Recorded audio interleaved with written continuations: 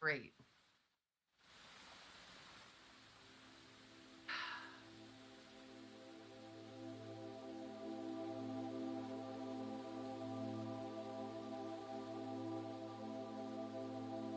Okay, so they can't hear us right now.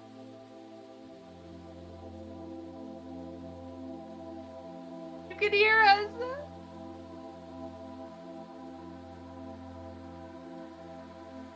I don't know where we are. Like, I can't see start. Oh, it says starting. Now, am I going to have double the sound? I'll have to turn one of them off.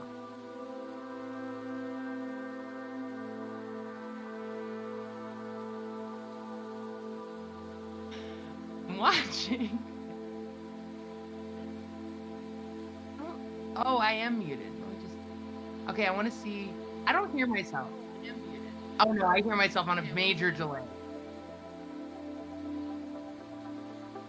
Oh my god. Muted Twitch. There's 3 people.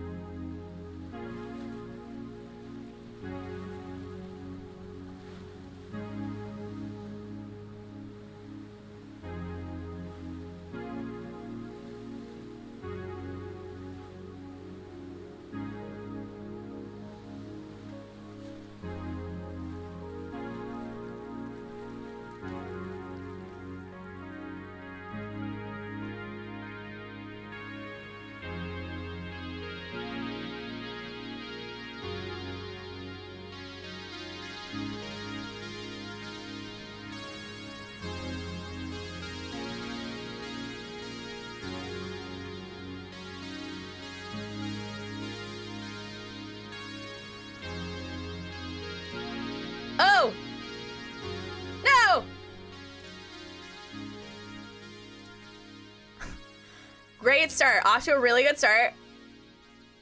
Off to an excellent start. We're doing it. Oh no. Excellent start. We're doing it. Oh shit, I hear double people. Oh, mute the stream. Oof. Done. How do I get it? There we go. Oh no. Wait. I figured this out before. Oh no. Don't worry, everyone. Hello, everyone. Welcome to The Spark. This is a broken talk show hosted by me, C2, with my lovely co-host slash guest slash woman about town, Jess Tabacco, a good friend of mine. Whoa! Me and Jess. Severe delay. You're hearing a severe delay? Well, when I talk, I'm hearing you in real time. Yeah. But then I'm on the Twitch thing, and it is very behind. Oh yeah, the Twitch is gonna be behind. I don't think I should even look at it. I'm not. You even should going look. To. Oh, I'm looking. I'm gonna look at the Discord. Yeah, that's what I think. Officially, that's what's gonna happen, and we'll check the thing for the chat every so often. Yeah. I have the chat up because I have a thing that I can do. I love that the first thing that I did was disconnect from the call. That's the first thing that I did. Oh, I love it. Hello, Jess. Hi, my friend. How are you doing? You know what? Honestly, I'm doing well. I'm overwhelmed in thought and energy at all times. But compared to other times, it's light. It's light in energy. That's good. That's good. So we were talking a little bit before we got on, because that's what we do. And we talked a little bit about what's going on in space right now. Astrology. It's the Scorpio. We're in Scorpio moon. Moon's in Scorpio? Yeah, full moon was in Scorpio, and it was also an eclipse. That's right. Oh, yeah, the, like, full moon blood eclipse. There was another thing that was eclipsed, wasn't there? I think, or was like, it just Uranus or Saturn. Yeah. I follow a guy called Red Robe Astrology on TikTok. Nice. I love him. I think he's a jolly. I think I know that guy. Yeah. He's also a psychologist, so he comes from a nice. place of, like, behavior and how the planets affect it, and they always resonate, and I just follow him, and so whatever he said this morning, it sounded right. Sick. Red Robe Astrology? Yes. I'm going to type it in. Red. Is it all one word? I think so. Do we know? Red Robe Astrology. Sick. That moon in Scorpio. Dude, it's doing major things to all of us. Oh, yeah. It is doing sincere. Okay, I have so many tabs open. I keep clicking to Frasier, the last episode I was on. I guess I can close it. Codependency Anonymous meeting that I was trying to find. No way! We were just talking about codependency! I know! And it is, like, sincerely on my mind in a way that I'm like, I do need to face this. Codependency Anonymous. Maybe I should look into that. We did talk about, me and Jess both did talk about how we're pretty much on the opposite ends of the codependency issue. Jess is a giver and I'm a taker, I guess. In codependency, although there is like there was something that I was reading, and it was like, instead of thinking about it as like giving and taking, you want to start reframing it into like giving and receiving. Like, you want to start reframing the way that you approach what it is to giving and receiving, not giving and taking. It can be taking, obviously, but like, if you are on the end of somebody giving to you, you want to be in a receiving attitude. Yeah. Well, it's also hard if you have issues that make you believe, and this is where it gets complicated, is sometimes your fears are true. There are people who are giving from a place of wanting to manipulate, wanting to have you in their debt, wanting to have some ulterior motive. However, that's not your problem. your real thing is likely unworthiness or fear Mm-hmm. of taking advantage because maybe you have in the past, and it's just like for me, I am a naturally like part of my love language is to give. And as I listen to people, if I hear solutions and I could tell like someone's really overwhelmed and like just needs someone to come in and do this thing and it'd be a huge weight off. I have a mind that just thinks that way and then goes, "Oh yeah, I'll just do that." Yeah. Well, that's beautiful when I'm giving from a place authentically and I have something to give. But what's been happening for the last couple of years is I'm depleted and I'm giving from a place Yeah. of I don't have anything actually to give. I'm giving you all the little bit of juice that I've saved up, The and cup then do I not have runneth over. and is that fair to the people I love? Because no one wants to take uh from a place that I don't have. So as someone said, I was watching this guy Nish the Fish is my Nish the favorite fucking Fish! person I ever. gotta follow Nish the Fish. Hold on. Yeah. Where is Yesterday. Nish yesterday? Well, you gave me TikTok, the my whole meditation fucking thing. life is on TikTok. Okay? Tell me, it's on TikTok. How do you spell his name? Nish. Nish? Yeah, Nish the Fish. The THE. He's great.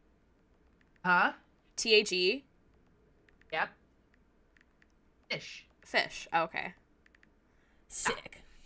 And he said, he's like, if you are letting somebody hurt you, and there's someone you love, you're doing it because you want peace. You're doing it because you don't want to deal with the conflict. Yeah. You're actually letting them accrue negative karma.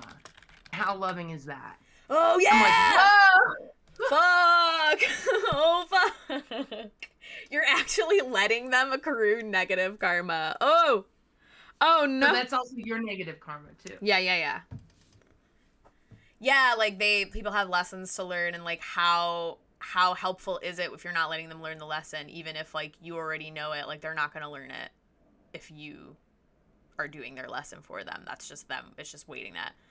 Random Core. Oh, Random 100%. Core! Also, hello Doomwave. Hello Smokey. Hello Random Core. I got a lot of that. Better stop it. That bad, that negative karma. We got to clean out that negative karma. Yes. You cleaning out the negative karma. Hey girls, hey! We're talking about, so we're talking about, and this is something that I am really interested in actually. I guess I'm always on the same shit all the time. When I was like, what are you working on right now? It's like everything, always. Working on, I also feel like working on is like a loose too, because like working on is like, yeah, I'm like addressing this, or yeah, there is something that came up in this realm, and like for me right now it is codependency. I do have like a codependency vein that's like I am the one. I always feel like, and similar to you. So then like you said like, oh, you feel, what did you say? You said like you could be receiving, but then you can't really receive properly because you don't feel like you deserve it. And what was the other one? There was one other one. You've been a taker in the past, or taken advantage of people in the past. Yeah. You're afraid that you're doing that again. Mm-hmm. But it's not your job to solve for somebody else's thing. Just check in with yourself and know when that's happening. Yeah. Yes. Random Core says, you know when that's happening because you know how it feels in your body. Like we were talking last week. Does it cause an ick or does it feel like an alignment? Like yes, you know that sensation. That's it. Random Core says, I like your cacti. I'm paying attention even though I'm looking at it. That's the first thing that I said. That's the first thing that I said. Fake. It's fake. It's a good one. I like it a lot. But it is a family heirloom, I'd call it. The family cacti. Hello, Mimi DB. Mimi DB! That's my sister, and she knows. The family cactus! Let's fucking go! That's Mimi! What's up, Mimi? Yeah, you've been in many discussions of she's just my love. I love her so much. Mimi DB. Yes, that is both of them. It's hard too because it's like, I think the thing that gets really frustrating, at least for me, and I'm pretty sure it's similar for a lot of people, is when you decide, like, okay, I've identified that I have these codependency issues, so I'm gonna sit down this afternoon and be done with it. And solve them all today. Yes. Yeah. One Oh meditation, no. I'm gonna journal. And then phew, I'm cured. And then, oh fuck, evidenced by this like Scorpio moon energy. It's like, no. Here's the opportunity for you to change course or not. And if you don't, that's fine. But ow, either way, it hurts you to change course. Yeah.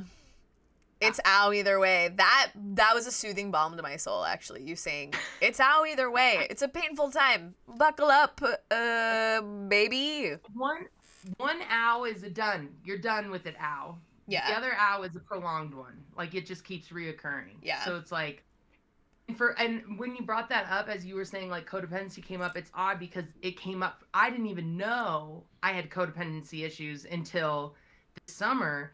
And I didn't realize how much I actually do. The things I'm working on are, when you put it like that, it clicked that I'm like, oh, I am working on things. And it's how much I do out of guilt, as opposed to authentic want. Mm-hmm. Like, oh, they're going to be mad at me, or they think I should, or they expect me to, or if I don't, they'll be fucked. And I don't know how to help them. They need help. And if I say no, I'm in fact participating in their hurt in some way. And Random Core says, I need to tell people to frick off more. Is that you, Jess? Do you need to tell people to frick off more? Anger, for example. Yeah. Wait, let me. Anger, for example, I'm so empathetic that I'll be like, it hurts you to be mad. We should just talk about it. Being mad won't help. Oh, yeah. Well, yeah, you gotta let them, and you gotta let them be mad, because, like, I find, and this could be wrong, I think this a lot, and this, I could be wrong about this, and I'll find this out fucking later in another fucking lesson sometime, but, like, I honestly do feel that pretty much about 90% of the time when I'm upset, it's because of something that I did, and now I'm in a situation, and I did this, and now I'm really mad that I did this, and it's nobody's fault. And I also feel like a lot of the things that are so upsetting are, like, it's not really anybody's fault. Like, most things are not somebody's fault. Somebody did something and now it's their fault.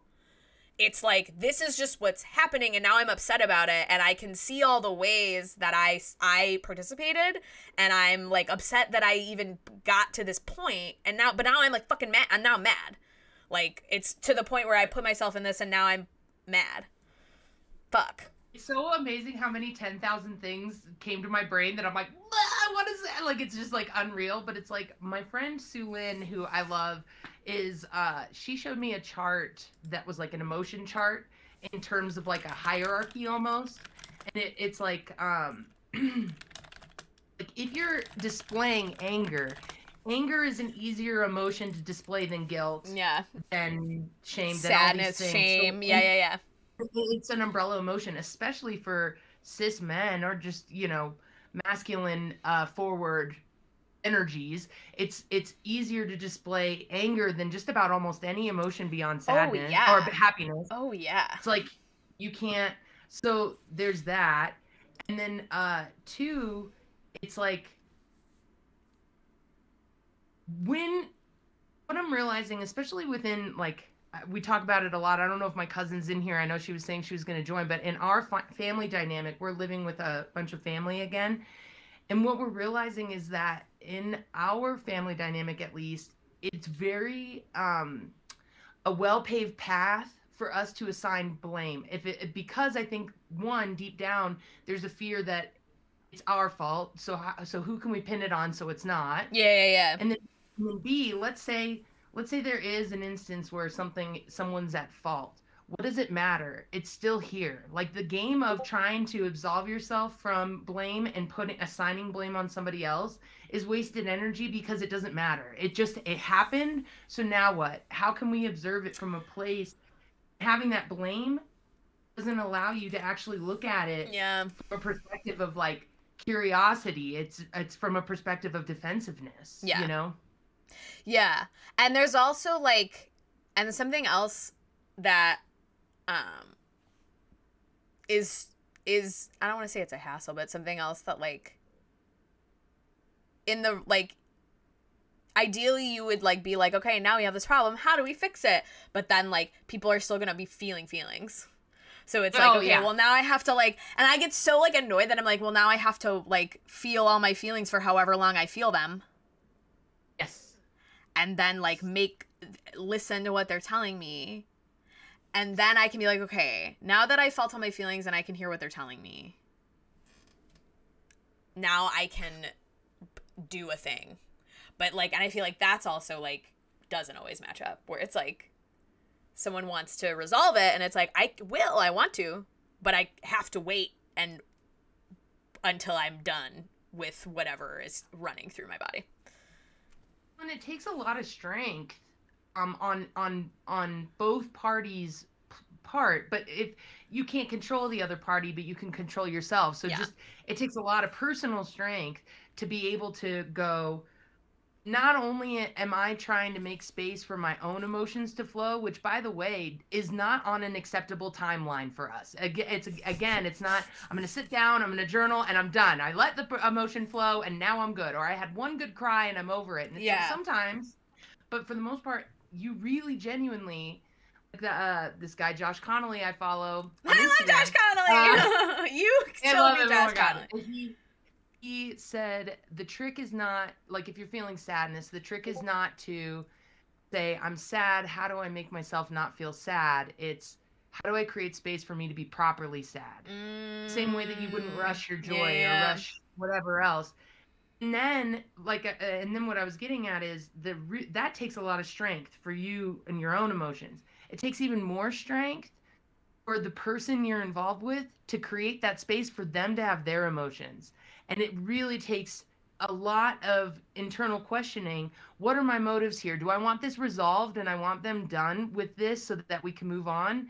Or do I want, am I going at this because I just want this to be over? Or am I going at this because I'm authentically called to talk about this with them now? Yeah. And it is minute in feeling. That's what we call nuance. Yeah. Because and then both things can be true, but then it's like, what are you, each one affects your timeline and each one affects how you're going to move forward. And I think that's great. That's a good, that's delicious nuance. I like that.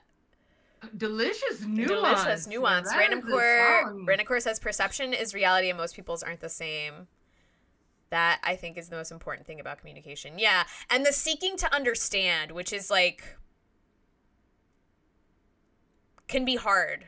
When you feel so sure about how you feel, but in order to like get on the same page or get to a place where you can move forward, then you want to, like, what is it? Like, a miscommunication is like, you want to understand somebody else, not that you want to be heard.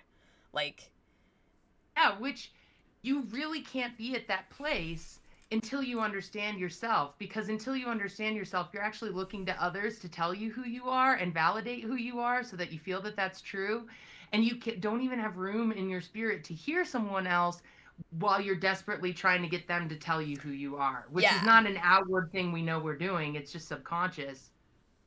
Yeah. But also, random OR3. Random core. Random core. Random core. Great. That's random core. You know, and that's the thing where it's like, but also I should be like, you don't talk to me like that. Snap, snap, snap. I love that. And I think that's a beautiful boundary. And I think what's important and the way that can be successfully carried out is remembering that you literally cannot control somebody else's actions. You can't get somebody to stop talking to you that way. But you can change what you do when someone's talking to you that way. You either leave, you either say, hey, this is not acceptable, it happens again. Give a boundary that you will then do, and then you follow through on it. You probably know I don't know you, so, or do I? No, you don't know. Random core is one of mine.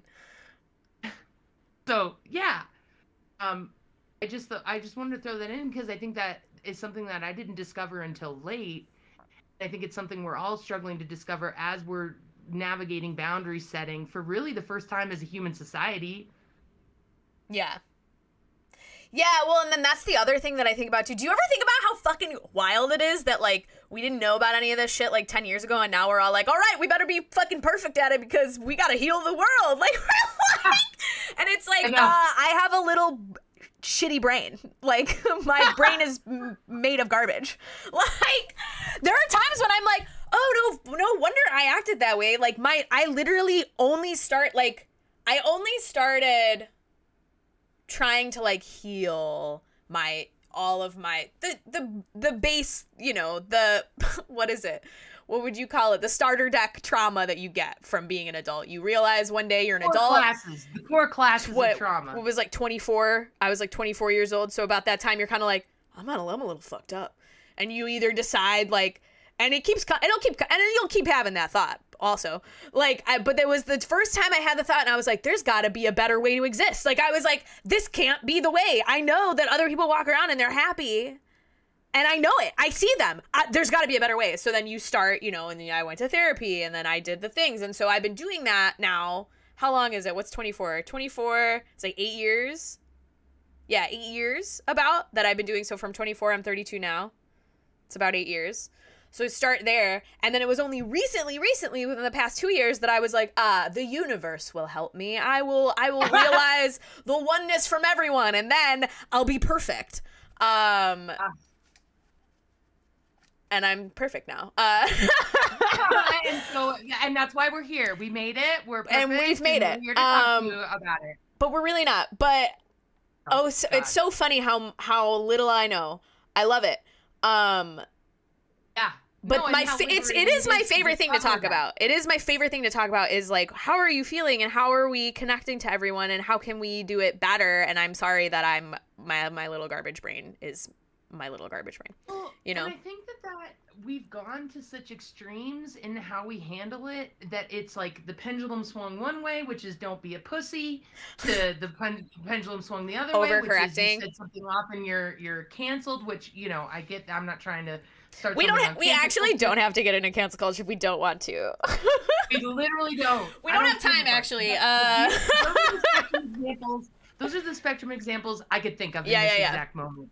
Okay, and then now we're coming to this place of like, okay, not only are we making room for us to discover where we've been wronged, but we're making room where we have wronged, you know, where we have done like, something that was out of alignment for us and caused harm, you know, and I think that, you know, you and I have probably talked about this, but it's like even in my own high school experience, which I almost said 2 years older than you. I'm 4 years older than you. I just realized. Also, time's not real.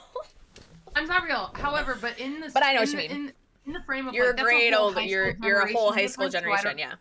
Yeah. So I don't know if this is the same for you, but for me at least, in my high school experience, it was like, oh yeah, you know, Becky, she's in therapy. You know? Oh yeah, like, yeah. Well, now we're all in therapy. Yeah, now we're all in therapy. What a random course. That's major. I think my trauma helped build me into a person into the person in a good way. Mostly, I do need to work on some issues I have, like following through my boundaries I set. I'm getting better all the time. Yeah, it is hard. It is hard. That's what I'm realizing too. Not realizing, but that's what I run into too, is like following through. Like, and you like learn all these like great habits, and then you like don't stop doing them. Even though it like helped you, and me and you were just talking about this. It's like, aren't I doing the thing? Why aren't I doing the things? I know the thing. I know exactly what to do. Why am I doing it? And then sometimes I wonder if that's like you just have to kind of make that spicy for yourself. Like you kind of have to like maybe change the way you do it or change the form of what you're doing or like, I don't know. Yeah, it's really hard because I was just thinking about that recently where like when I hit my initial like perspective shift that could be called a psychotic break, could be called a spiritual awakening, could be called whatever the fuck. Both, all of it, I don't know. It was an event that absolutely changed my life and changed my perspective forever. When that happened, I experienced a level of bliss that was unlike anything I'd ever felt in my life. Same. And exactly. And I remember, and I've told you, Carly, that I exclaimed, "Oh my God, this is heaven. And we've been in a hell of our own making the whole time. Like, what the fuck?" And I was like, the cosmic joke. That's the joke. And I literally said, "It's so easy." And then I've been spending the last 2 chasing years, that. chasing that, and Because you're like, going, no! how was it easy, you asshole? And then it's like, okay, try to remember, like, I am now on this healing journey that I'm trying to nail and get perfect, which in and of itself is like holding me back, because I think that there's a way to get it right or wrong. Yeah. And that is the thing that I am clearly clinging to, and it is preventing me from feeling enough. Yeah. And feeling, and because it's like, I was very unhealed comparatively at that moment, yet I experienced such bliss and wholeness and oneness and feeling. I do have a theory about that. Perfect. But continue. Yes. Oh yeah, yeah, please. But ultimately, so it's like, why can't I feel enough now? And I think it's because we know more and we're striving for this level, and I do think it's important that we're striving for that level. But I'm going to just show you real fast before you make your theory, which I can't wait. I painted this for my psychiatrist because she was like, I told her about it. I've Googled the opposite of perfectionism and found out that the literal opposite of perfectionism is fucking flow. Living and going with the flow. So I painted, I don't even know which ones to give her. That's what the internet says is the opposite of perfectionism? Yeah.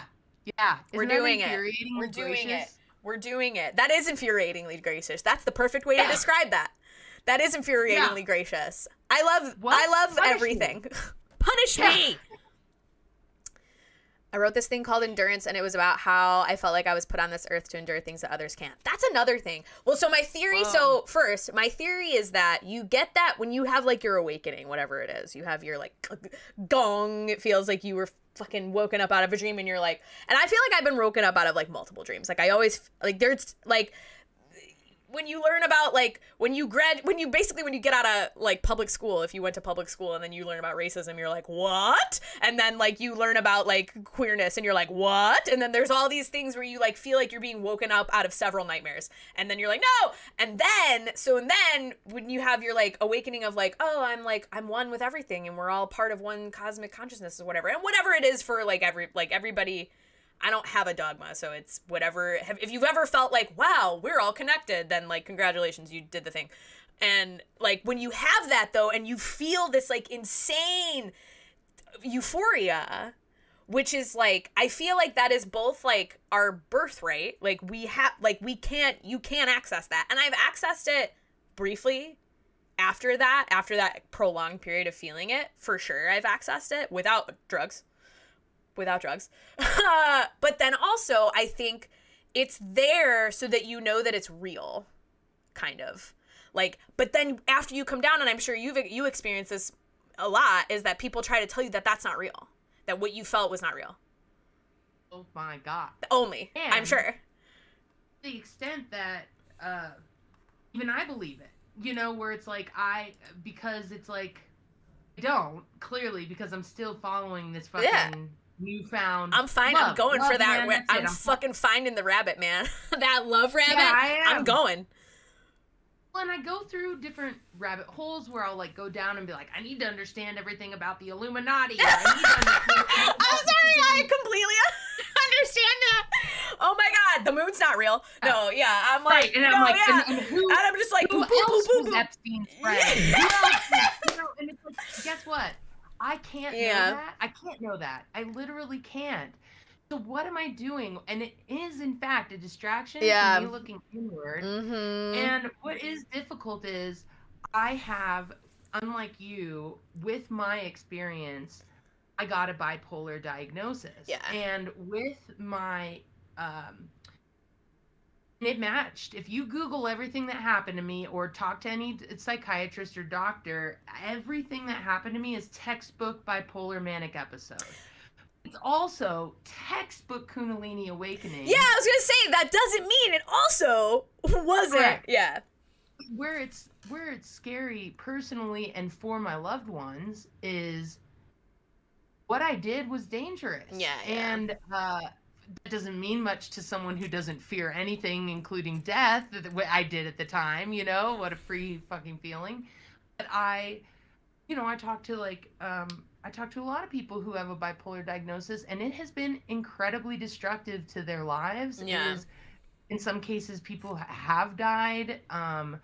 because of what their impulses were telling them and stuff. And so it's very tricky. And what I've come to recently is just I got to go to a Reiki person Oh yeah. uh, in Tahoe, which is near where I live, and uh, she said I was really in crisis. I was just like, I just can't even trust my own brain. I can't trust my thoughts. I don't know what's real, and I want to believe this is real because it feels so good. But am I just convincing myself? I don't know. Like I was in just such like a thing. A loop. And she's like, what she said was, you're just leaning so heavily on your brain intelligence. You're not relying at all on your heart, your gut, your core intel, like your whole body has intelligence.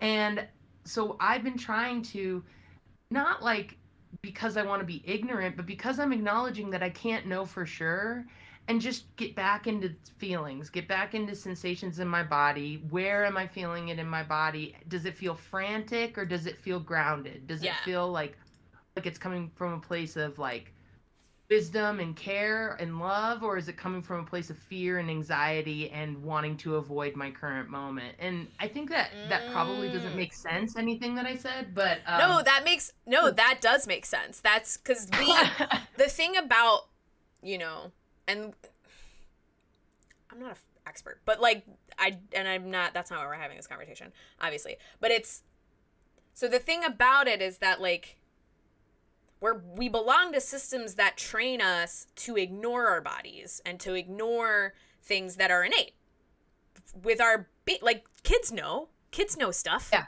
Like kids know stuff. Even if they weren't, even if that wasn't their deliberate goal, how could you have time when you're working all of the time and having to take care of kids and worrying about food security and all that stuff? Even if that's not their deliberate goal, it is the outcome. Yeah. And I think it's their deliberate goal. And it's like, and there's programs and there's agendas and there's whatever, like every like, and that's not even like, ooh, spooky conspiracy theories. That's like, yeah, there are like other governments have things they want to do and these other governments want to do stuff too. Like that's like how collectives of things work. But then when you think about it as like the idea is like that we're cogs in that, it becomes like, okay, well, I don't, I want to also listen, because you can participate because we are in a 3D reality. And this is, we exist in a 3D reality for a reason. Whatever that reason is, that's none of my business. I don't know. And it just is. People guess. They've been guessing forever. And they've been guessing. Right. And I'm sure there's people who got a gist of it better than me. That's great, because they study. And I've heard some pretty convincing reasons, but regardless of the reason, this is where we are. But we do have like, I just feel like we do have really basic tools right here. But it's so hard it's the only thing that you can know, and we don't even have language to describe it. Yeah. And I think getting comfortable with paradox is also a thing, because it's like, I don't know anything, but I do know what I know. Like the unknown is unknowable. That's why it's the unknown, right? Like, I'm not going to tell you what happens when you die, because that's not my job. But I can tell you when I don't like that thing. When my heart tells me I have to tell you something, when my body is feeling unsafe, when my body needs, like, we do know that stuff. So it's the paradox of being like, I don't know everything, and I'm not going to be like, this is this, and this is this. And I think we have, and I'm like this too, I've been programmed to like need to be able to tell you why. And it's like, I can't, like, literally nobody knows everything, right? Or most things. But I can tell you the little chunk that is personal to me. It's also like, goes back to that, I think that I've noticed that, one, I think that people who are in the margins in general have to fight the urge to over-explain and justify why they're doing something. Yes. And embracing the, like, no is a complete sentence, or I'm doing this, doing it without the thing. And that's very difficult to imagine. One, as a woman. Two, as someone with ADHD, who my actions have very rarely made sense to people. And so I'm constantly, yeah. And then why do I care? Like, why more importantly, what is it in me that is hoping to gain out of that external validation from somebody saying, oh, I get what you're saying, and this is where you're coming from, so now go forth and whatever. And it speaks to the mistrust I have with even my own self. Yeah. Random Core said, with my parents, I was able to forgive them when I look at their past and what knowledge they had. I do believe they did the best they could. My sister is bipolar. I think that helps me understand different too. She put in the work, and I'm so proud of her. She was explaining to me something called gray thinking. One of her triggers was understanding two things can be true at the same time. This is something I thought was basic knowledge, and it really helped me understand her more. That is also something that I not struggle with, but something that I accept that, and I think that can complicate my position with other people's.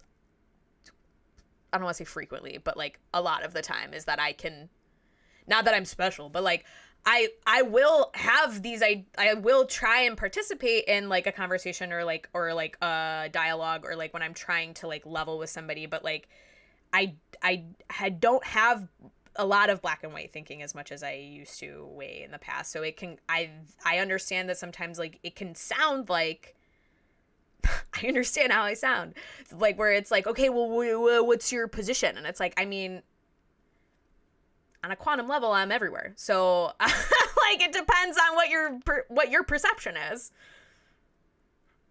Sorry. Yeah.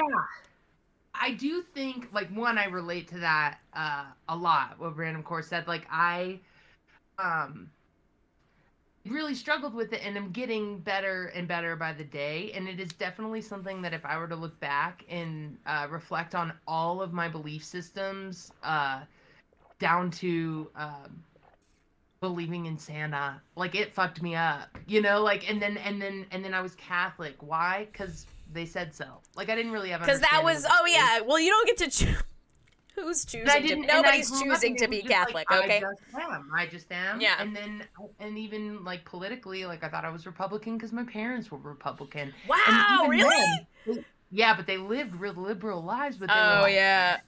We didn't know anything beyond Bill Clinton had an affair, and that is not okay. No, and it's like, so okay, now we're Republican. Then I remember having a teacher in high school that was like, Jess, what? You're a Republican? And I was like, yeah. And he was like, what's your opinion on this? And I was you're like, not a Republican. This. And he goes, yeah, you're not. And I was like, affronted, you know? And so then I was like, well, now I need to tell everybody about being a Democrat because that's me now. And then it was like, oh, wait, now I see that all parties have their issues and this is a distraction too. And I don't even believe in this system. And now I need to tell everyone about that. And it's like, I think that the lessons, if I look over them, have been showing me leading me to accept that the paradoxes, like you said, Carly, in the gray area, like you said, Random Core, because it's like, that has been a really difficult thing for me. I'm like, no, but what is it? I need to know it. But what is it then? Yeah. If it's not this, then what is it? And it's like trying to, even just me starting to loosen my grip, I'm breathing easier. Yeah. In moments where I grasp it, it's the best. But it's very, very slow, and I'm just kind of embracing that. One of the metaphor, I try to keep the metaphors fresh, but you know, they come and go through the mind. But like, one of the metaphors is like, you know, what is, well, the Ram Dass was like, hold on tightly, let go lightly.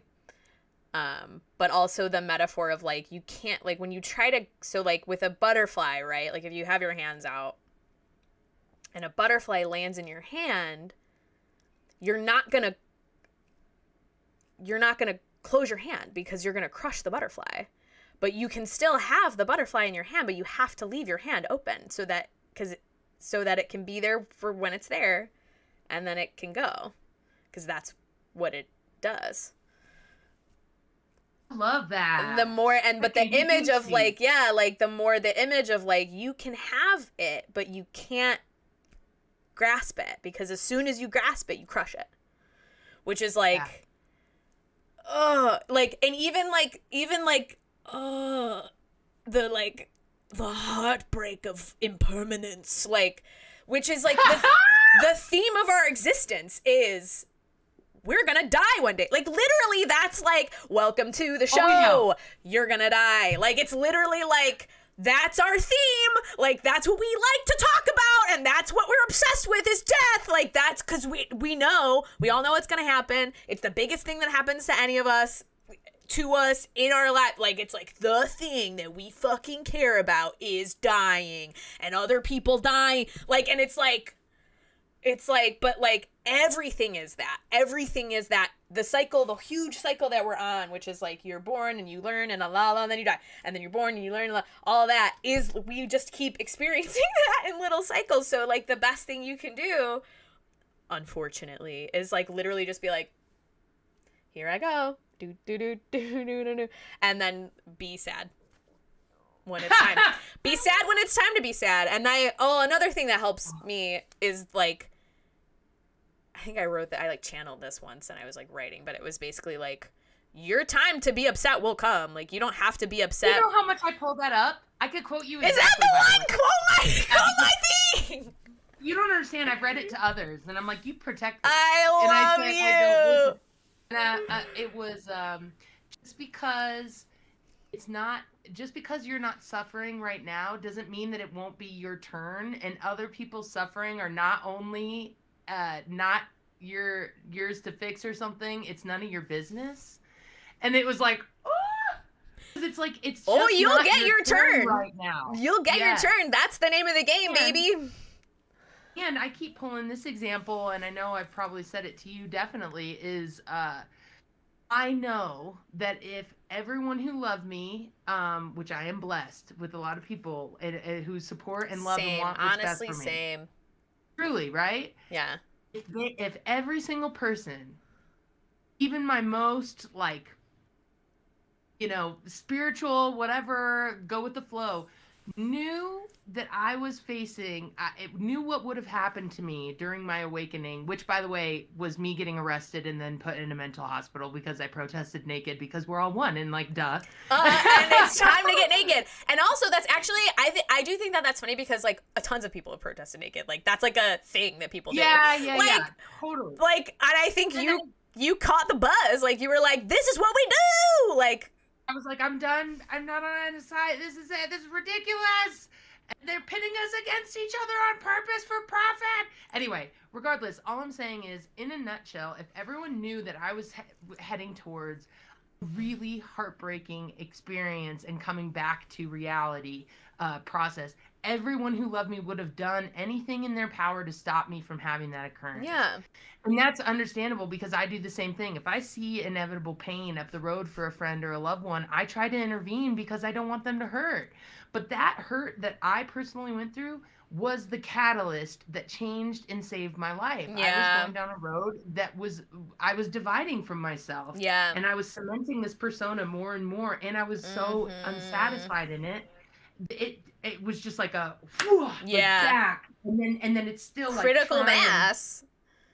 So to go back to your point is like, you don't know what someone's suffering is leading them to, and what catalyst moment it is. It actually needs to get worse than you even imagine.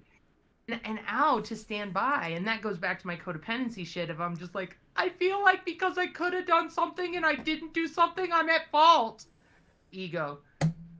Oh yeah, well, and then there's like the thing you learn when you're on the other side of that, where it's like, oh my god, this is all my fault. Fuck. Like, you're like, holy shit, and I'm responsible. Where does that end? Yeah, and that never, right? Like, that never ends. Like, that's always like, oh shit, I really fucked up. A-Start said, I think once you strip your ego and let yourself drop the guard and listen, ask, first defend, attack, you really open yourself up to learning more and getting out of your bubble comfort zone. In terms of politics, imagine if we just listened and had discussions instead of fight and attack. Ooh. Yeah, I think, and I'll say this is like a bleak opinion, but with politics, it's like, it's designed to be what it is. Like, it's not, it would be cool if we got to have governing bodies that were actually trying to do something. Like, they were actually trying to, like, ascend human consciousness. Nice. This is like it's not a new concept, because they've been trying to do this. They been trying to do this since ancient India. But, like, it's not a new concept. It's an ancient concept, actually. But, like, that's not what they're for. Like, if they really wanted to, they would. They're not do it. That's not what they're designed to. Oh, and, like, oh, just the idea. And this is like, I think this is another reason why, like, when things are too cynical, I'm like, I already know. I need nice stuff, because I already know that, like, even just knowing, like, that, like, all the shit that we engage in is distraction on purpose. And it's like, when you, like, think about, like, oh, I'm looking at my phone, and that's giving a bunch of my energy and time to something, to, like, other things that want it. And they all of it, everything wants it. And, like, where your attention goes, energy flows, is the saying. And it's like, oh, the crushing reality of some of the things that bring me joy are also ruining my life. Yeah. I know. Well, and it's like, I mean, and Carly and I, again, I'm pretty sure we've talked about this, but it's like, I was living in Chicago in an echo chamber of people who were like-minded and agreed with me in a lot of ways. And now I'm back in Nevada, which, if you watched anything on the news, is very red, you know, and now I'm having conversations with people who trigger me a lot, you know, and it's like getting the opportunity to find our common humanity and see that we're really all saying the same things. It's just, we're so conditioned in parroting whatever news media you consume. Yeah. It's like, you know, you find one person on this earth who's stoked about gas prices, who's stoked that we're in debt over medical bills, or that we need to get an insurance company's permission of what kind of treatment we get, and if they say no, then you're fucked. Find me one person who's good with the fact that we have educators everywhere and you need to go into crippling debt to access an education. You know what, there's so many things that it's like we are being divided on these issues that have been weaponized for all of. And then when you think about that too, like, and it's funny because, like, when I think about, I had to train myself for when somebody brings up an issue, and I still fall into old patterns of, like, what about this other thing? Like, but when you would say that, somebody would be like, well, what about this other thing that you're not talking about that I'm upset about? And it's like, I'm literally not talking about that. We can talk about that next. Right after. That's Tucker Carlson's tactic. But that's also a tactic on the left. It's both. They both do it. Oh, absolutely. And but you're saying what I did. No, you did. No, you were just saying, oh, all these things, okay, like, don't we all agree on this? But it's like both sides do it. Both sides start fighting with someone. So the left, the only thing about the left is that the left fights with each other. Be a bunch of people that are on our side, we're all fighting. What?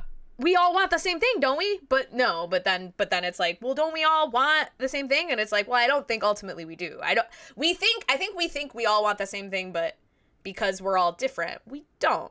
We don't all want the same thing. And there are people who do want to fight. They want to fucking fight.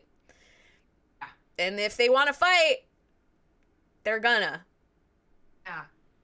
That's the thing, is the only instances where I've had success is by literally being like, what are we talking about? I think I told you about the woman whose house I went to and she dropped a bomb on me and my cousin, where she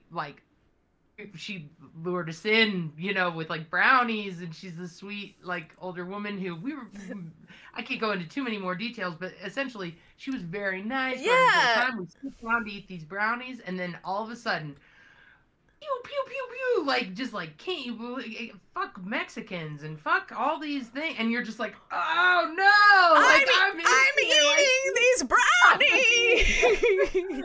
And then it was like, and this was this summer, I hadn't been that triggered, and it was just like, like, and in the past I'd worked in bars, I'd worked in comedy, and I would fight.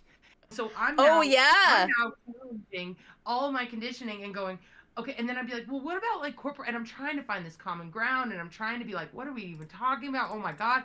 And I finally got us, and the thing was, she said towards the end, which, by the way, it was very, very long, but towards the end, she said, well, it's the end of days. It was even in the Bible. And I said, okay, so you believe it's the end of days. She says, I don't believe it. I know it. And I said, great. So it's the end of days. Who are you going to listen to? Are you going to listen to Biden? Or are you going to listen to Trump? Or are you going to listen to God? Like, what are you going to listen to for real? Like, and where does that come from? How do you know? And I was like, how does it feel to have that much hatred in your heart? The only reason I say this is because I know how much hatred I had in my heart. And like coursing through your body. Like, I know it too. Like, me too. It's like fucking you know Spider-Man Venom? You know, fucking, yeah. It's like, blah, blah, blah. It's like fucking like, it like, and it like is an entity that like takes over your body. It makes you say shit that you don't even fucking, and it's a program, because I've had conversations where like with my mom, you know, parents will trigger you with their political shit, and like, you know, I've had conversations, and I remember we got into a fucking screaming, yelling fight about cops, and I was like, what the fuck was happening there? Like, I went to my room and I was like, I gotta come down, like, this is fucked up, and I'm in my room and I'm just like, what the fuck was that? Like, I was like, I don't even care. Like, I care about, you know, I care, but like, to have a conversation like that, insanely, so to everybody, but especially be screaming, yelling yourself. And that's the thing, is I'm realizing, I talked about it with my friend Kendra. I was like, this was us, wasn't it? And it's like, no, because she and I, we'll dig in, man. We dig into the Let's have Kendra on. Oh, we should have Kendra. We should have Kendra on. We love Kendra. But yeah, that's the thing, is it's like, if you just remember, like, how you're feeling at all times. That's what it all goes down to. And how bringing does that it back feel? to center. That's why we meditate, so we can come back and be like, what the fuck is happening here? Yes. I don't know. I need to ask my body. Yeah. Exactly. And so I don't mean to be naive, but I do have a lot of faith of it changing, because all I'm witnessing I'm naive. If that's naive, I gotta be, dude. Fuck. Right, I can't. I'm like, dude, look at this labor that everyone's putting in, and how bravely they're like voicing their truths in a way that has never happened.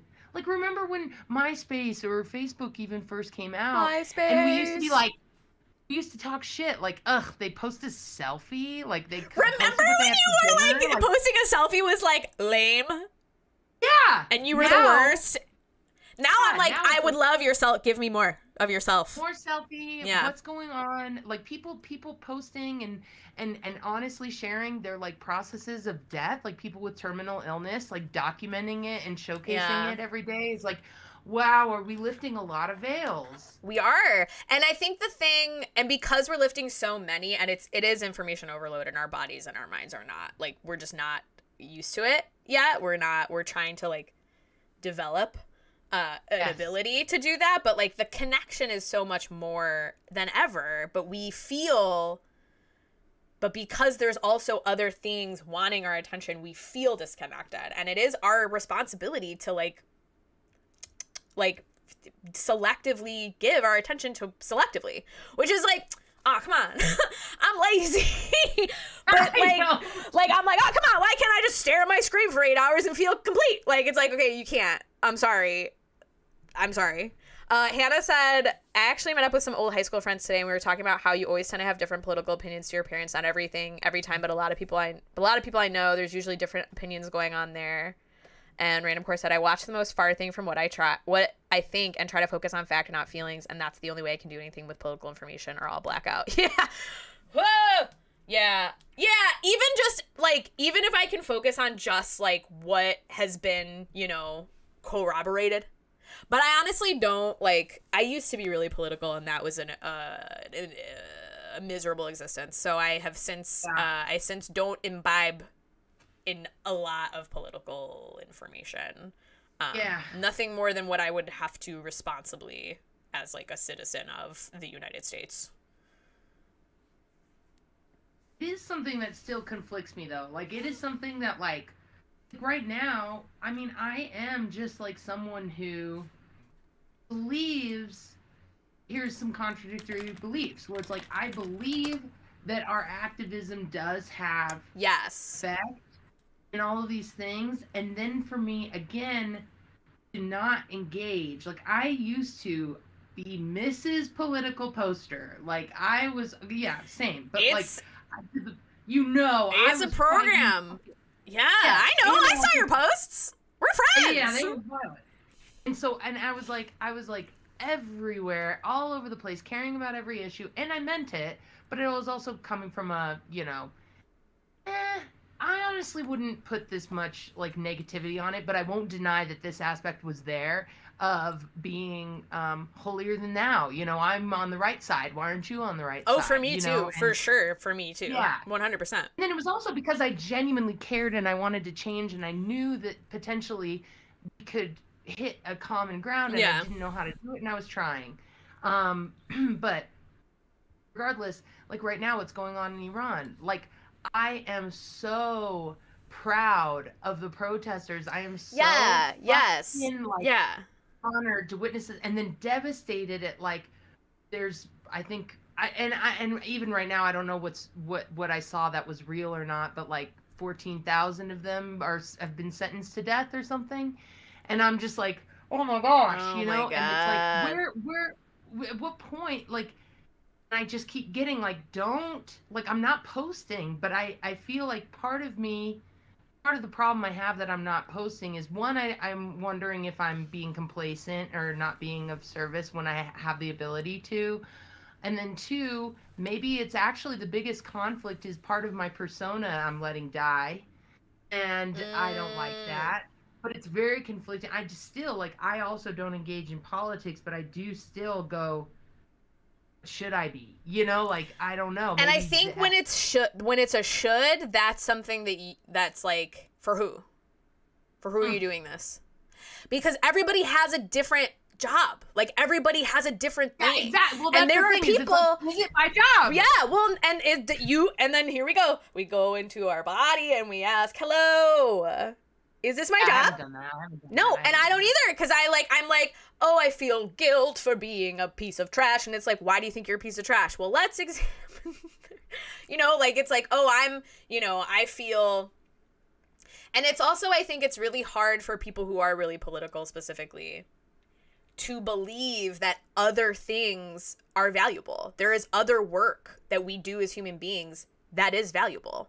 There are teachers and pastors and coaches and people who have followings who they are raising their consciousness. There are people who are taking care of other people, and they're not political people, and they may even have like bad politics, but like there are like essential human things that we do in whatever pursuit we're pursuing that is valuable. And like, for me, all of, and I think this might be an issue that you have too, because we're like clowns, like we were sent here to be clowns. Like, since I was a baby, like the first thing I ever did, I had a bit when I was a baby, when I was like, before I was 1 year old, I had a bit. Oh, it's Funny Face. Aw, bitch. That's Funny Face. My classic, my one. That's my Funny Face. I had a bit when I was a baby. This is my job. I've been doing it. But I think because to say, and I think a lot of performers have that issue. They're like, what am I doing? Why am I doing this? It's like, you're doing your job. I'm sorry. There are people whose job it is to do what they're doing, to do the other stuff that we think is like, doctors have jobs. Like, I'm not a doctor, like there's like, and everybody deserves grace for what their job is. And we also deserve grace to like be able to do it, whatever it is. Because it's really hard to figure what it is out.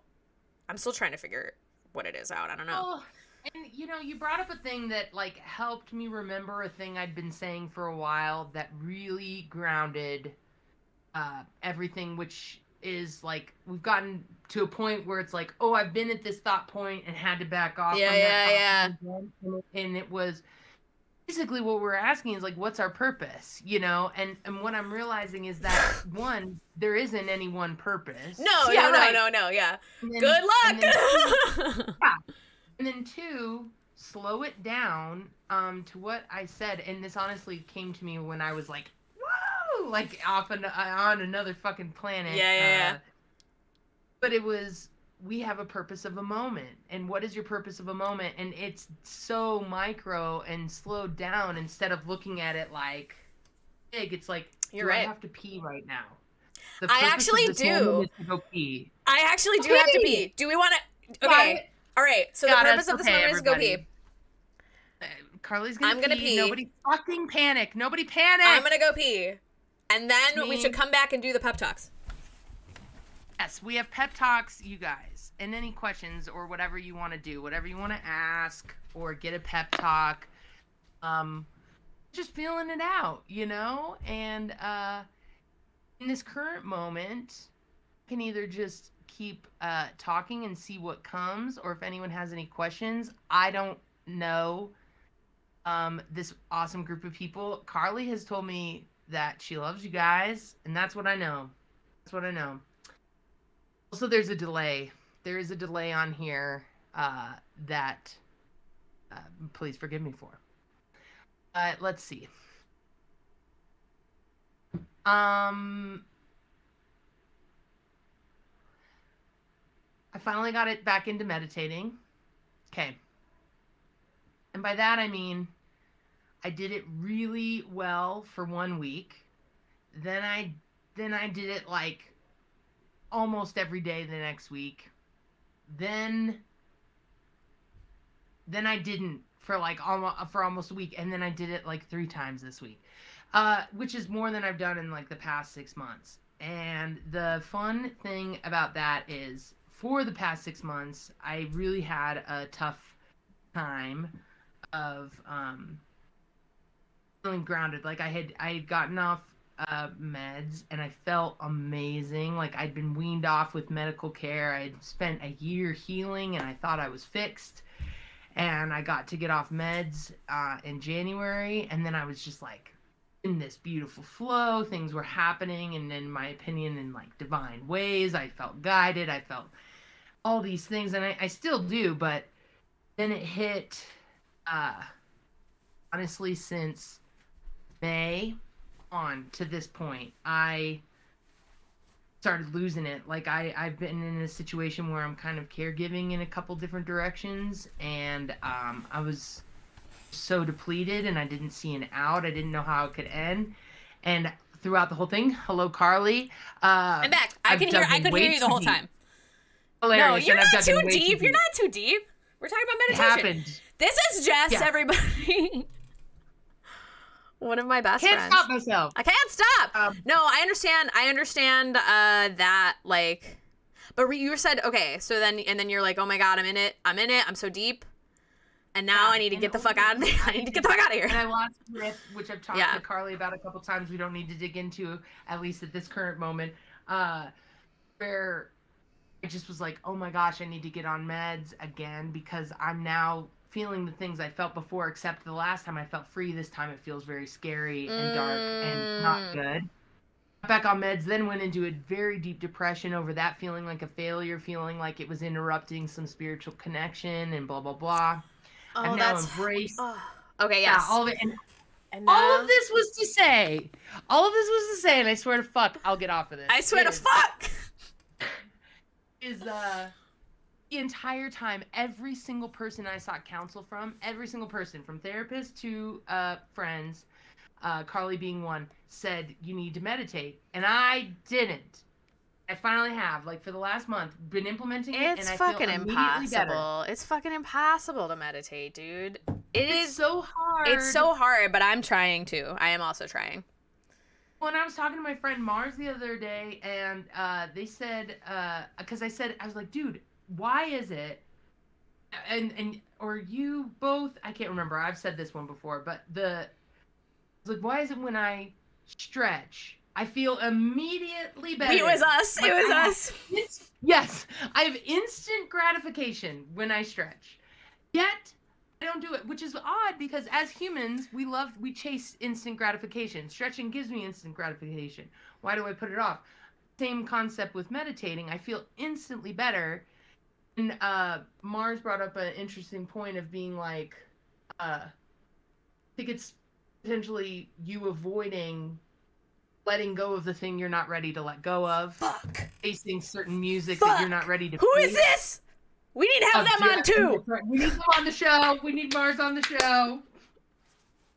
I'm surrounded, man. Oh my God, dude. That's a blessing. I want us all to be. Carly has also recommended meditation to me as well. I definitely want to try it for sure. There you go. You're the best. Accepting I had to take meds was difficult for me, and it took 8 different ones. That is a journey, Random Core. I'm glad that I hope you feel settled with the ones that you're on now. They give you that page where they ask you if mental illness runs in your family, and there is no way I could fit it in one line. It would have been easier to say who isn't. That's so funny. Yeah, and I'm the first, by the way, in my family tree. And now once I've come out about it, I find out, no, I'm not the first. But never. How? At first, I thought I was the first. Yeah. Well, that's the trailblazer. There's the trailblazer for you. Barf. I take them now for anyone who's conflicted and on this spiritual journey. I will say this, and then I swear to fuck. I'm done. Okay, I swear to fuck. And I would never lie on that. No, but okay. I finally come to the conclusion that it's like I am not in a place personally in my own life where I am able to embrace love and let every emotion flow. I do go into crisis sometimes, and I do become so unearthed. I'm accepting the tools that medicine provides, which it doesn't make the struggles that I go through better. It doesn't like turn off difficulty from life. It just keeps my thoughts from flying until I keep embodying the tools that I'm learning and practicing now until I'm actually nailing it, and I can try to let them go. But so, and then I've had spiritual experiences the second I embraced it. It was my resistance that was blocking me, and my belief that it would be blocking me that was blocking me. And that's my opinion as of right now. I have no idea if that is beneficial. That brings comfort to me, actually. Thank you for always bringing comfort to me. You as well, dude. You are my quick fix trip to the doctor. Oh, I gotta go. I gotta get on the phone. Hello. We gotta talk. Okay, so we had our long talk. I hope you guys enjoyed that. That's what me and Jess do. We get on, we talk about the universe and everything. That's what I want the show to be. And we'll have this is the first one, so I wanted to riff, and if like we come up with a specific thing that we want to talk about, if we're reading something, if we're following someone, I want to share that stuff too.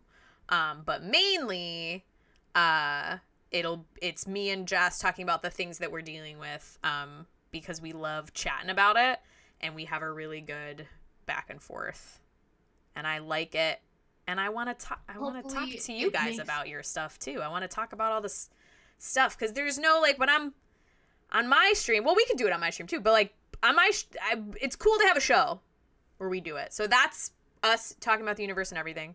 This is Jess. Just hopefully it's like it helps others see themselves in these instances too, because every time I hear someone share vulnerably, I see myself and feel less alone. And to actually show what it looks like versus the just like sun will come out tomorrow. It feels what I want it to feel like, and you're explaining this, and I'm getting the vision of, I want it to feel like like just kind of a little bit of a, you take a break and you've been running or something, whatever, and you're just like, okay, just catch my breath a little bit, get centered a little bit, get right a little bit, and then you go back in, because we go back in. But I wanted it to feel like the breath out. Group. Yeah. And to bolster you up a little. I always feel very bolstered when me and Jess have a conversation. Like, I always feel like very like, let's go. So now I'm like, I hope you guys feel that way too. If you don't, at least my church, I'm gonna pretend that you do. No. So then, what we wanted to do was also do pep talks. And these are just fun. We're not gonna like get into your shit. But if you want, we might. I don't say that. I don't. She's like, I'm not gonna be nosy, and she's like, we're getting nosy. So if anybody has something they want to pep talk about, it can be anything. But you could say something. It can even be a hypothetical, or if you are trying to give a pep talk to somebody, you feel like somebody you know is really hopeless, you describe a situation or you describe a concept that you would like a pep talk about. Will you give a pep talk? It's so funny because I genuinely I had this, like, you know how you have like daydream fantasies at times where you're just like, really get lost in a scenario. Oh, yeah. Me? One of which, very embarrassing to admit, was that I was like, I could audition for America's Got Talent for giving a inspirational speech, like, and being like, come on, tally the truth. So the thing about that is that there's people whose job it is to do that. Although they're usually like people who have like, I think you could be an inspirational speaker, honestly. We're tallying it up. This is the start of the journey to inspirational speaker. You don't know that it's happening, by the way. Test us. No. And then I was thinking too, like, if nobody has anything that they want to pep talk about, we can do some generic pep talks too, if we want. What's a generic? What is something that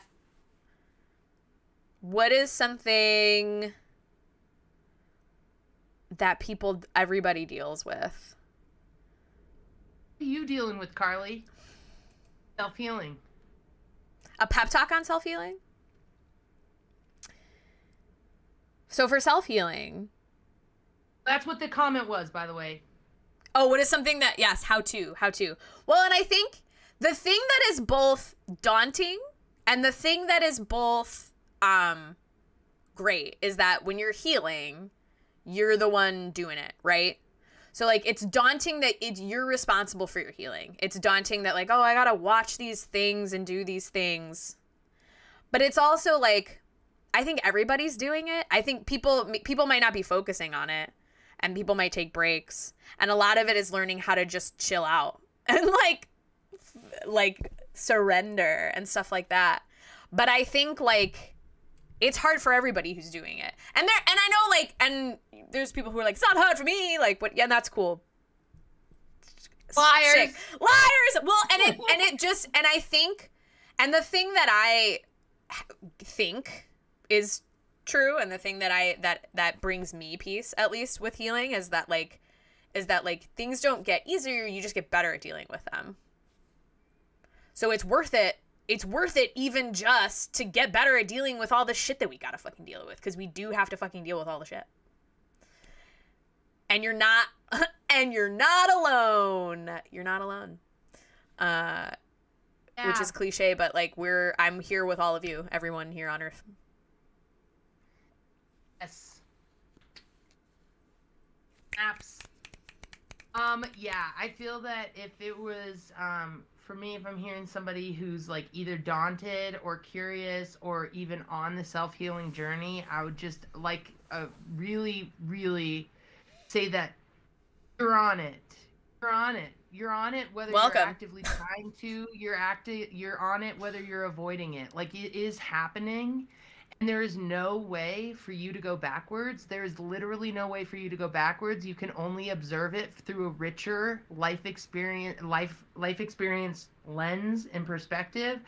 And everything that's happening is expanding. Even if you don't feel like you're going forward, you may be moving out, and like broadening. And a thing that even Carly helped me with a long time ago is remembering that that it's an upward spiral. So things repeat.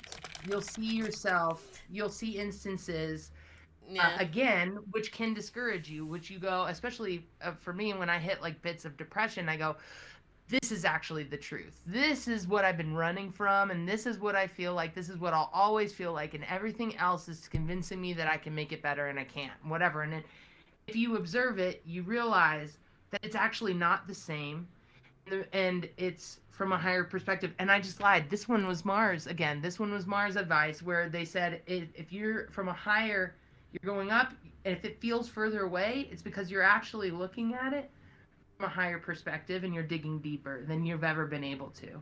So it is just gradual. It is slow. Be patient, and you can't help it. You're on it. Too late. You're on it. Welcome.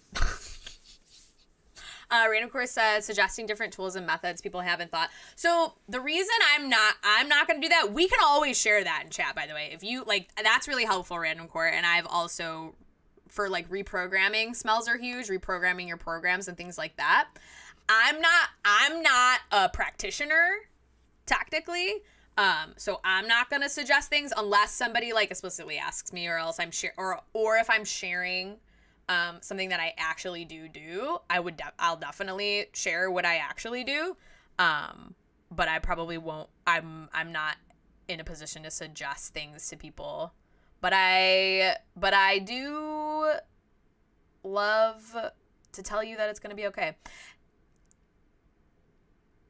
In as many words as I can muster.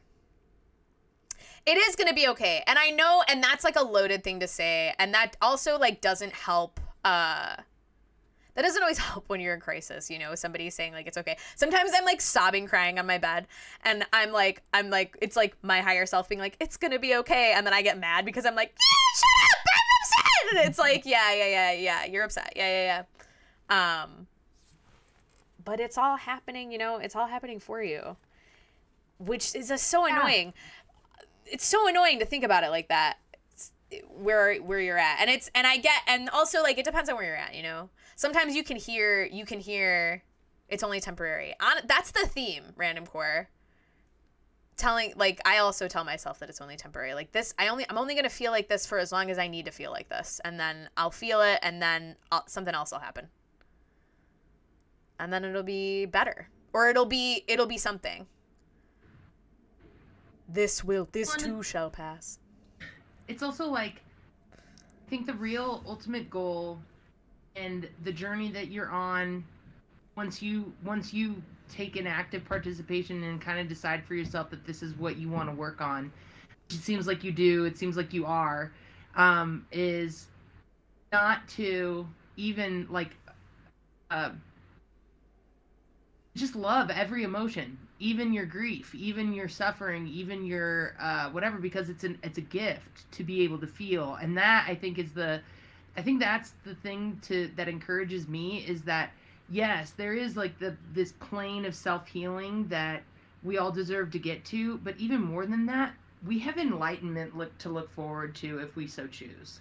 We have like total bliss and freedom to look forward to Nirvana if we can detach. But first, to get there, is we have to embrace, see, love, forgive, all those emotions that are keeping us so attached to those things before we can transcend them. So don't rush the process, but just be curious. Keep your curiosity about all of it, and just investigate instead of shaming it and saying this is a wrong emotion. Oh, yeah. I am. Oh my gosh, girl, I just wrote a poem about silent tears, and it's a love letter to sadness. What a gift. It's so hard to remember, and I'm like, usually when I'm in the middle of like really fucking just, I'm like, well, I know I'll feel some clarity after this. I will. Because that's what it gets down to. Yeah. Well, my friend, is there anything you want to pep talk on? Can we pep talk jobs? Can we pep talk work? Like, I want it to be real. It is real. That's my biggest problem is jobs and work. Okay. Jobs and work. Okay, jobs and work. Please, a little more specific. Like what to you exactly? Please, come on now. Well, I have this I'm very resentful that we have to work. Very upset that we did this. So upset at humanity that we did this way.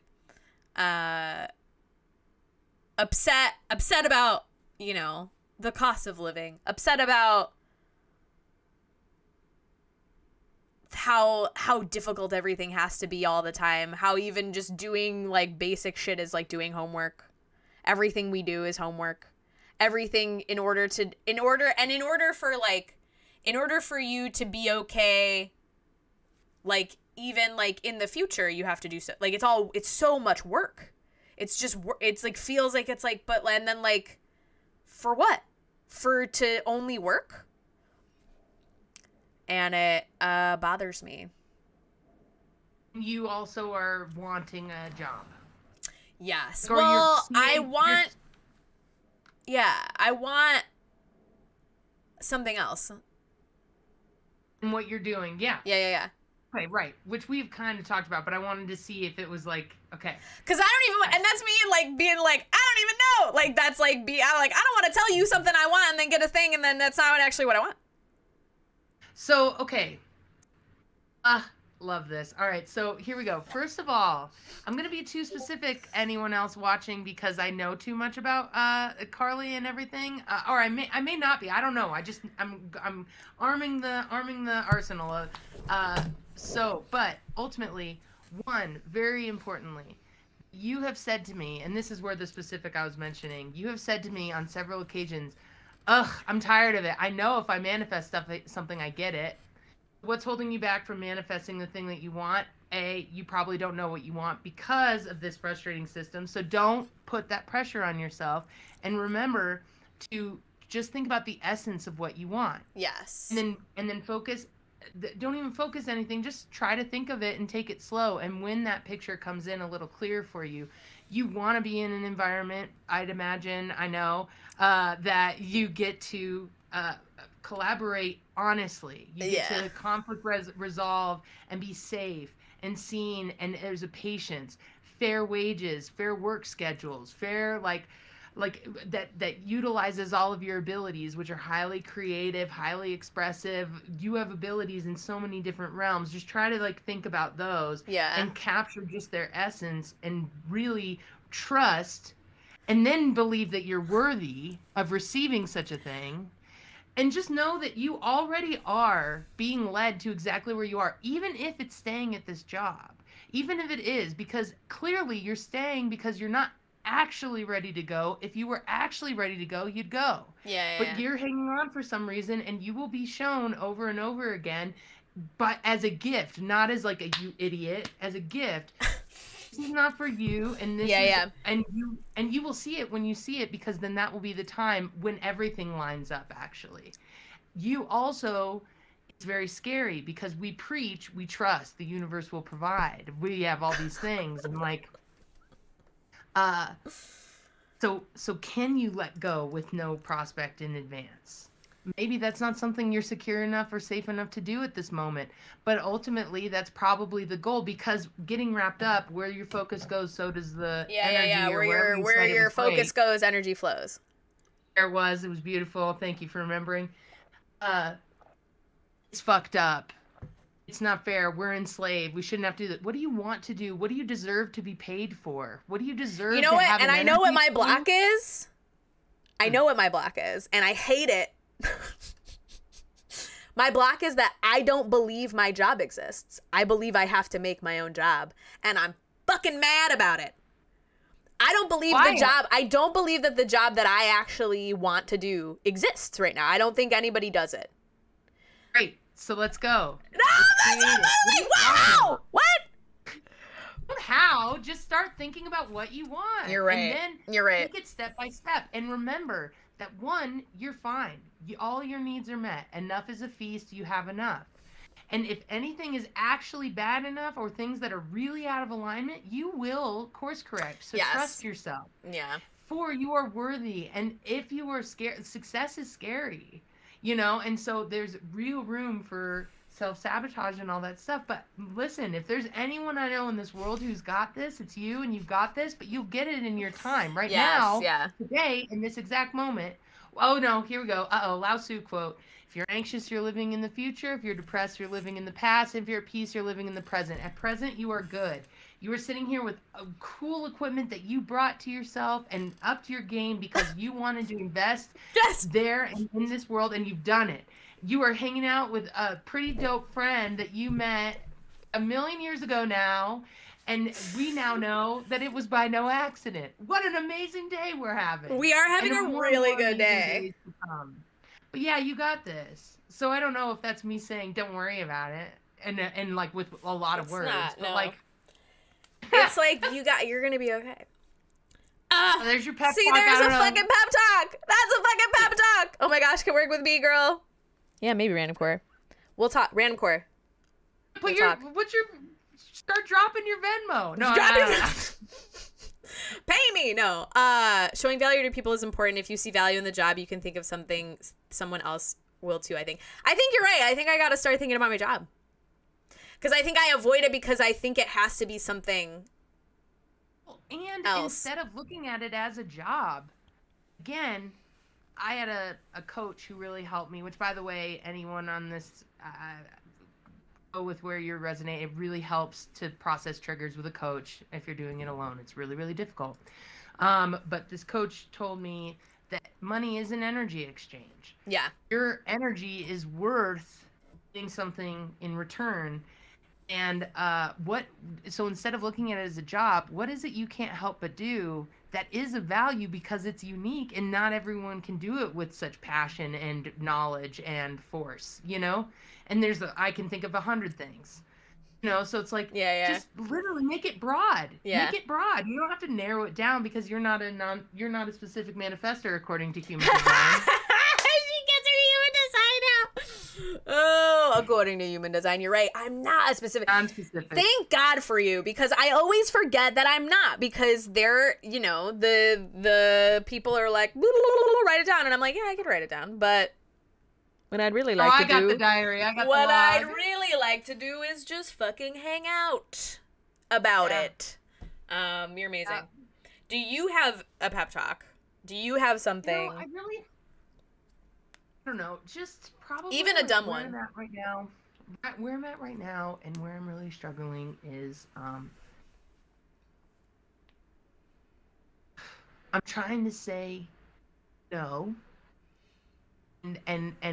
But now I'm at a place where I'm going, am I saying no just to say no, or am I actually okay doing this? Am I being taken advantage of, or am I giving too much? Should I be drawing a boundary here? And actually, am I going where I'm supposed to be called? Trusting? I don't know. So I don't know how to cleanly summarize that, but ultimately I'm trying to face my codependency issues, and I'm going all off the rails. All off the rails in a good way or bad way? I don't know. Okay. And you're just going all. You're diving in. Like, okay, this is my position. I'm in a situation. It's very difficult and very okay. I hear my cousin in the room. I can speak freely. Listen, it's all over. It's a lot all of over the place. A lot of things from me, and I keep giving it. So is the lesson. Again, it doesn't need to be like cleanly this or that. However, my brain. The lesson. I need to get out of here to make it stop, or is it accept where I'm at? And accept whatever lessons are here for me, which I can assure you they are aplenty. Yeah, that sounds, that sounds right. And what it is too is that, like, the reprogramming just, it takes a long time. And it's not about, like, there's like discipline, and it's like, yeah, and you learn the discipline. You either learn the discipline for whatever you're doing or you don't, but you do learn it eventually. Like the same thing with like meditation. It's like, eventually, if I keep trying, I'll learn it. Eventually, you keep going. And I think the thing, and this is a little less, it's a little less of my sparkle of like, and then everything, and we can trust the universe and we can trust all that, but like, there's no turning around. You can't go back to sleep. And you can take as much time as you need. And like what you said, it's in your own time. And it's always going to be and it is the right time. I also am like, I'm not doing it enough. I'm not doing it on the right time.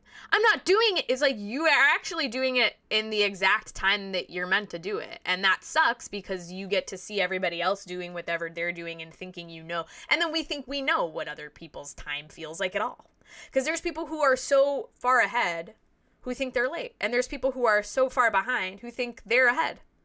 It doesn't, literally, not my, like, I only perceive my time. You only perceive your time. And everything you're doing is in the right time. And I feel like, and I'm just like, when you were like, I want to be a motivational speaker. And I'm like, well, that's it. She's going to be a motivational speaker. Like, I'm sitting here, I have front row seats to like you building your curriculum, which you can only do by doing it. And I remember us both having that conversation where we were like, I know what we're doing, but now I gotta go do it. And it's like, yeah, sorry. Like, it's like, I wish I didn't know. Like, I wish I was doing it blind. So I wasn't like, I know that this is giving me lessons, la la la, little fucking Yodas going into the swamp. Like, it's like, I think about this thing. I said this to you, but I think about it all the time. And it's like, Yoda doesn't sit in the swamp like, I'm Yoda. Like, he doesn't sit in the swamp like, ha ha ha, Yoda. That's not how it works. That's not how you get wherever you're going. You don't sit there and be like, I know that I'm here. It's like, you're here because time is flat, but you're going. And it's really there for you. It's the lessons are there for you, and you get to do them as many times as you need to, which actually, it's cool. It's just stressful because the world is stressful. The systems are like the other people, like it's just, that's stress on our system. And I think we would both benefit from, let me say this, I hope we do it. I think we both benefit from beefing our like practices up because we have tools, which is like, we're so lucky. We're so lucky that we have tools. Like, I know. Like, because I was doing this same stuff forever with no tools. And I was just like, and now I have some. And then there's endless tools. Like, the cool thing about, we don't have dogmas. We're not initiated in anything. Like, we don't have to, like not that's great. Like, if people have paths and they're initiated, like, that's sick. But we're not beholden to any path. Like, we can literally do, like, we can dip into any kind of tools. We can listen to any person who resonates with us, and then we can be like, wow. And, like, we're so lucky that we get to do that. And when I look at you, I'm like, oh, wow, she's really gearing up for some of the coolest shit. And I'm like, oh wow, this is awesome. Make your face when you hear the nicest thing you've ever heard. Like how do you make your face? I'm just like, yeah, there you go. That's the face. That's the face. You can even do like a little. That's what I feel like every time we talk. Every time you tell me all the shit, and I'm like, you're really gearing up for some of the coolest shit. And it's just, and I think, and I have to remember this, but I'm gonna say it, and then so I remember it. It's just gonna happen. You keep doing and going to towards where you're called, and then all of a sudden you're in it, and you're like, oh shit, I'm doing the thing. Oh my god. I love you. And was just made to remember a thing that you and I discussed when we were talking about doing the show that I think we both forgot, which is thing that's important when giving a pep talk. The fun truth about them is it's always something we need to hear too. So it's like, hope you heard those words, because fucking right, yes, true, and absolutely true about you. And I needed to hear also the words about same. Yeah, right. Yeah, it's also same. It's so beautiful. It's all student teacher at the same time, and I love you, man, and I agree. I feel the same freaking way every time. I'm just like, we just pep talk each other. We just pep talk each other. Sorry, you guys slept on this. You slept on the pep talks. There was only room for two, and me and Jess did them for each other. Yes. No, but genuinely, the next we're having another show in like a month. So the way that we're doing it right now, but we might have to change it because your schedule. So we'll talk about your schedule. It's in like February. Oh, okay. So we have like 2 months. So we're doing it the first Sunday of every month is what we have it on right now. This is the second Sunday, is it not? No, it's the first Sunday. 6th was the first Sunday. Oh shit. Well, what did I put it as? Oh no! But moving forward, we're doing the first Sunday of every month. Man, I don't know what time is. Get me the fuck out of here. Oh, and you know what? Wait. And then do we have another one on? So then Sunday. And then when did I schedule it? So we can do. Oh, and then the next one is January 1st. So basically the first or second Sunday of every month, we'll say. But I'll post about it. Jess has graphics. Do you want to share any of your social media? We might have. Yeah, I should probably ask. It's all at Jess Tabacco. Really wherever. Tried to chat. This is my first time. There you are. Jess Tabacco. Hey. That's my Jess Tabacco. Yeah, so it's basically at Jess Tabacco anywhere. My TikTok, I'll just tell you, I'm feeling stuff out. I don't have her on lock. I love you. Instagram, and that's basically where I'm at, though, is Instagram. Yeah.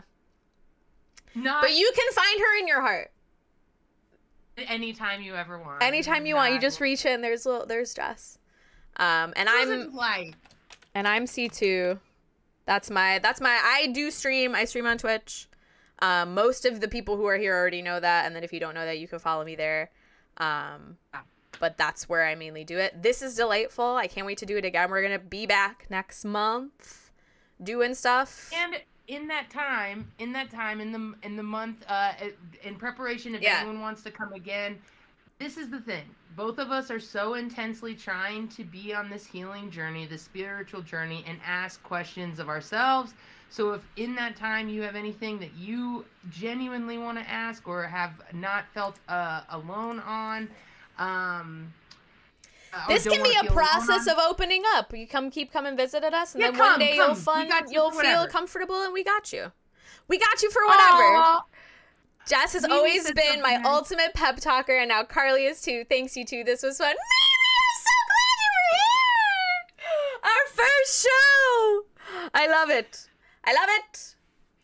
Yeah. Yes. And I'm gonna, I have to redo, I want to redo the graphics so that you have a more permanent name on it. So that it looks like. What? Because your name, because it's always like tag Jess. It'll be fine. We'll talk about it. Great. Love you. Thank you all. Bye, everybody. Mwah. Oh, wait, I gotta end it. Okay. Is it just us?